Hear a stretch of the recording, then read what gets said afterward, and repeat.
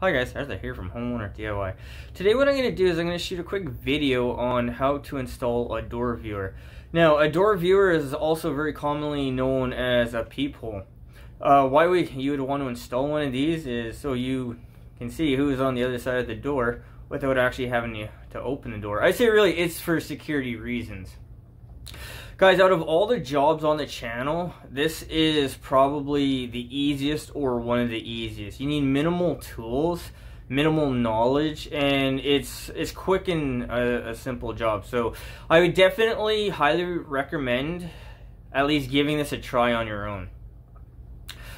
So what we'll do now is material and tools. Alright guys, this is our material and our tools list. So our material is just our door viewer. It actually has instructions on the inside on what drill bit that you need. It says the thickness of the door. It'll fit from 1 3/8 to 2 1/8. And then down here it actually gives you the instructions on the size of the bit you need. For this you need a 9/16 bit. So guys, this is our drill bit set. We have our cordless drill and a measuring tape. Guys, this is all we need to do this job. Alright guys, the first thing we're going to do is we're going to figure out how wide our door is.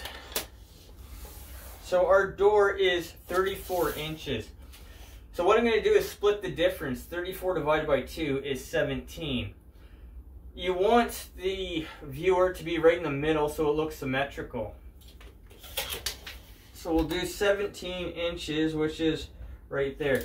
And now guys, for the height is really subjective to what you want it to be. I'm a little bit short of 6 feet tall, but I would say a height, maybe around 5'3" is a good height universally. Because somebody sure will be able to use it, and then somebody tall we'll just have to bend down a little bit. Okay, so that is 5'3" right there.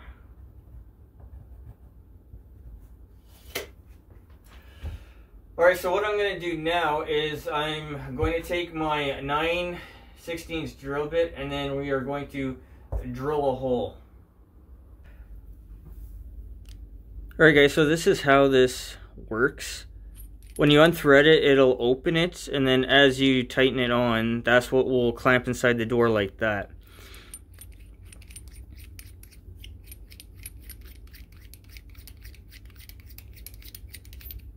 Alright guys, so we have to drill the hole for this end here because it is bigger. So always before you drill your hole, check to make sure that your bit is going to be big enough.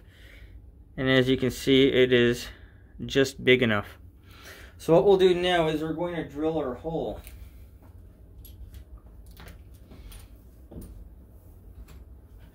Alright guys, as usual, put on some safety glasses.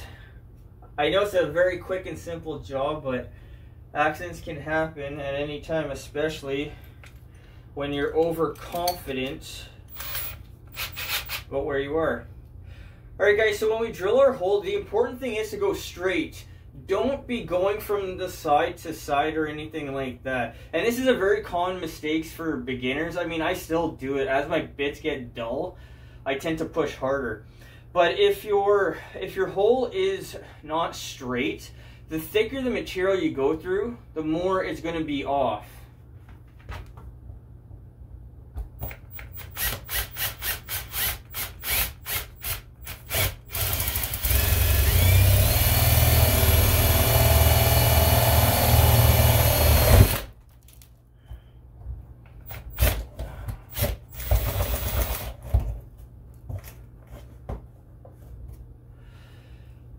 And my simple job has just turned bigger. There was a patch here that I could see, but I didn't think that this would happen. But what I'll do is I'll finish the hole.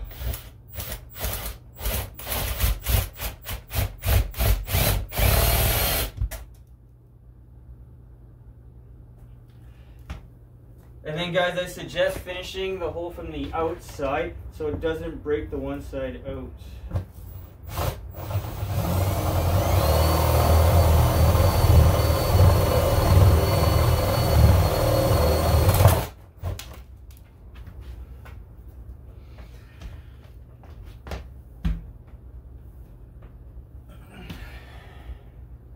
Alright guys, so we have our outer and our inner.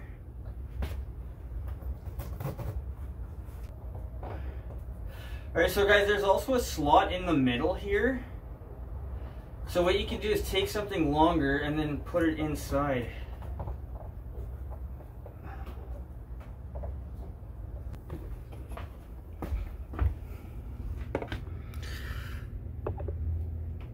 Alright, so this is something that I wasn't prepared for, but you can see this type of patch or something here. So what I'm going to have to do is I'm going to have to figure out a solution to this problem. Alright guys, I have figured out a solution to this problem. So what I'm going to do is I'm going to take a piece of plywood, I'm going to cut a square, and then I'm going to drill the hole in the middle, and then that is going to cover this up. I'll paint it white so it looks better. So guys, what you need to keep in mind here is this is how far, so between the back of the door and the rim here, this is how much play I have to work with. I'm going to say that looks like about a 3/4 of an inch just eyeing this out. But guys, I would say 3/8 plywood is more than enough. Use whatever you have, but I'm just going to cut a small square. I'm going to drill the hole, I'm going to paint it, I'm going to mount it, and then that is going to create a backing on this side. So guys, a very quick and simple job has now turned into a bigger one. Alright guys, first thing we need to do is figure out how big of a piece we need to put over this. So my damaged section is 2 inches. So if I go 2 inches, make a mark there, another 2 inches down, make a mark there, I'll have a 4-inch plate, if you will, to go over this. And then we'll do the same thing going the other way. Now guys, when you're going the other way, eye it off the hole on the other side. Don't go off of this side. So what I'll do now is I'll head down to the garage, I'll get a piece of plywood, and then I'm going to cut it a 4x4. And then I'm going to drill the hole. So guys, when you do this, drill your hole first before you cut the piece, because it'll be easier to control the piece of wood. But what we will do now is we'll go down to the garage, grab some material, and then we will make a plate for this. Alright guys, this is our material and tools. So we have paint. I have a little bit of 1/4 inch plywood. Guys, once again, make sure that you write the year.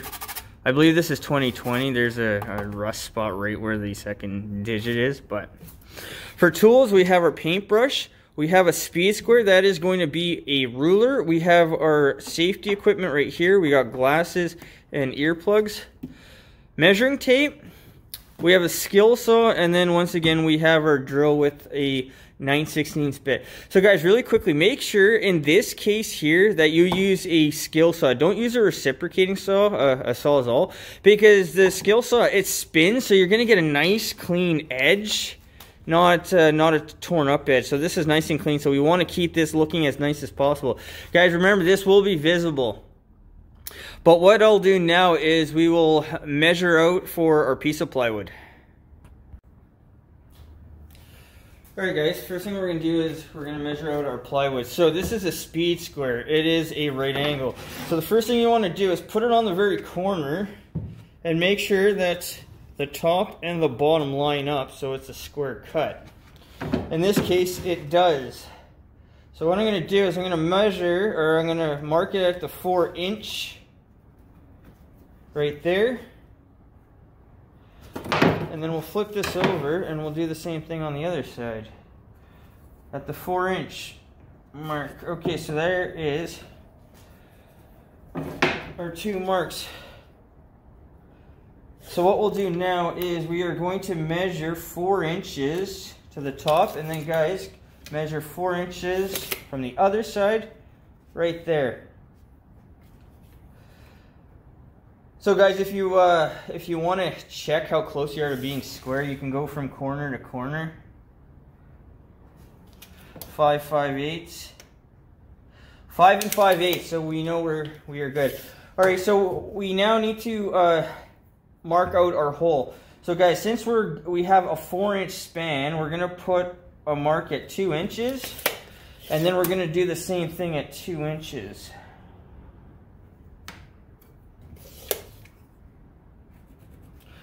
All right, guys, so right here is where we're going to put our hole. All right, guys, so we have our mark right here. So once again, when you drill, get the tip of your bit poking through and then hit it from the other side. That is gonna keep your wood from breaking out, and it'll make a nice clean edge. Now, this is only this is only a 1/4 inch, so it'll take only 5 seconds to be able to see the feeder going through.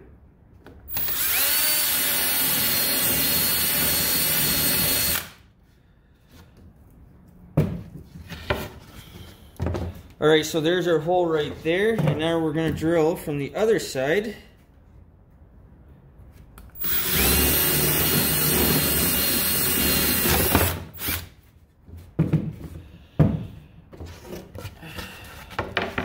All right, so we have our hole. I didn't do this, but make sure that you draw a line going across.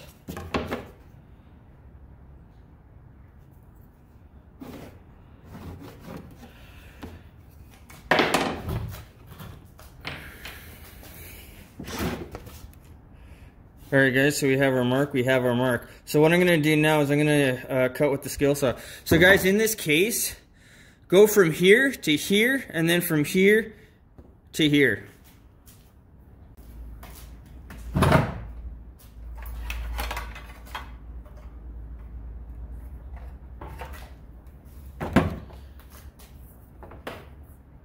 Alright guys, again, put on your glasses and your earplugs. When cutting plywood, you get a lot of chips.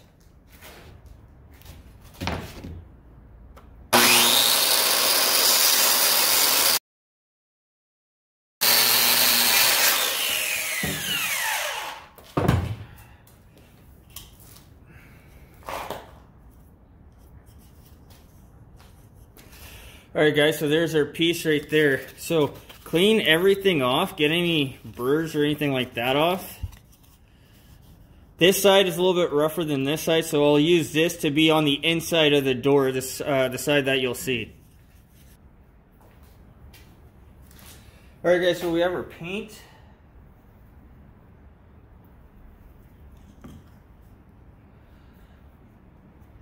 And we'll go around the edges first.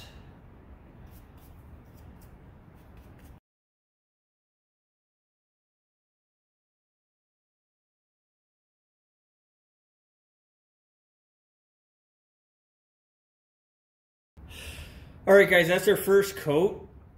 I'm going to go and then clean off the paintbrush. I'm going to give this an hour and then we're going to come back. Now, it is cold. It's a few degrees over freezing, so this is going to take a little bit longer, but I'll come back. I'll do the second coat. When the second coat is all done, dry, ready to go, that's when we'll come back and we'll take a look and see what we have. Alright guys, this is my plate. This is what it looks like. So I painted it 3 times. If you really want to, you can make it look better than this, but I don't really care all that much. So the idea is that our plate here is going to cover up our hole like that. Now guys, one other thing you can do is, if you want to help to get this to stick, you can put a bead of silicone around it. I'm not going to. I think when I tighten the thing down, it'll hold the whole thing together.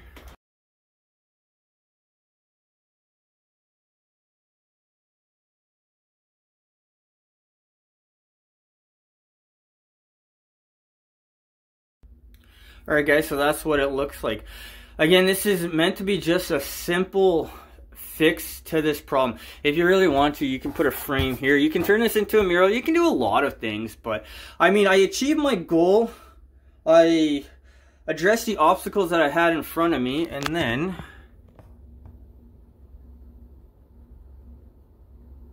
that's what it looks like, but it's too bright outside. But really quickly, there we have it.